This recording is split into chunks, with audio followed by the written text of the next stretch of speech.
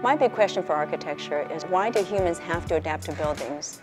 And why can't architecture adapt to humans? So I wanted to know why architecture itself couldn't be animated, why architecture couldn't move, and why it had to be static. Thermobimetal is a sheet metal, and it's actually a combination of two different alloys of metal together that are laminated. One side will expand more than the other when heated. This material is most commonly used in thermostats as the coil in a thermostat, but has never ever been used in architectural application before. My most recent application of the material is in an installation called Bloom. The whole purpose of the installation was to make it as a demonstrative surface that actually can show two major things.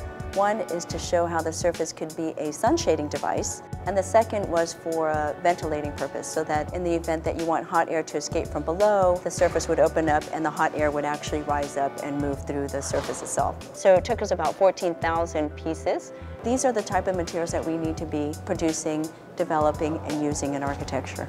My interest right now is to focus on how to actually bring some of the thermobimetal to building components. One of the things I'm working on is a glass panel system, and so it's actually two pieces of glass that encase within it a system of thermobimetal. And that thermobimetal, when cool, will allow you to see visibly through the system. But when the sun hits it and heats up that gap in between, the thermobimetal will curl, and by curling will actually start to shade the area behind it. What it does in effect is it is able to automatically act like a shutter system, so you don't have to open and close manually. So it'll prevent a lot of heat gain from getting into the building and therefore reduce the amount of mechanical system or artificial cooling that would be needed for the building.